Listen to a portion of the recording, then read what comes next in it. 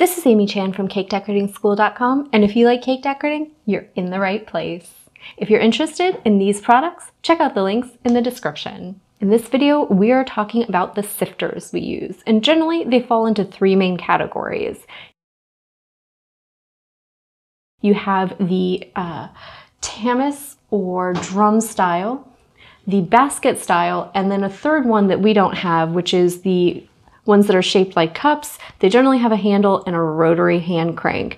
Those are typically meant for smaller scale baking than we do, but they're actually really great for home use because they kind of have a concentrated focus and they send the product directly into the bowl. So if you're getting one of those, they're a great buy and not to worry.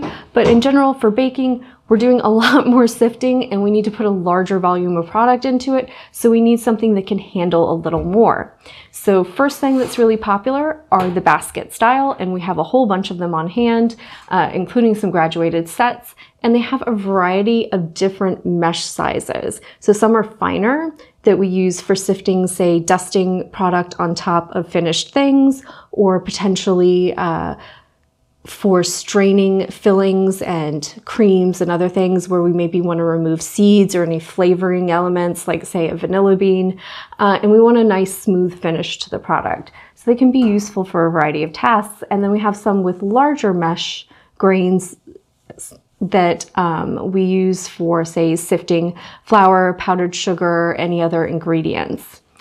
And then the second style that we use is what's called a Tamis or drum sifter. You notice it looks a lot like a cake pan, except the bottom, instead of being solid, is your mesh.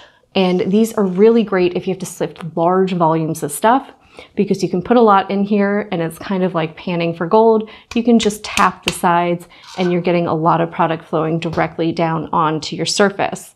Typically, we would line our surface with parchment paper and sift, or put this directly over a bowl.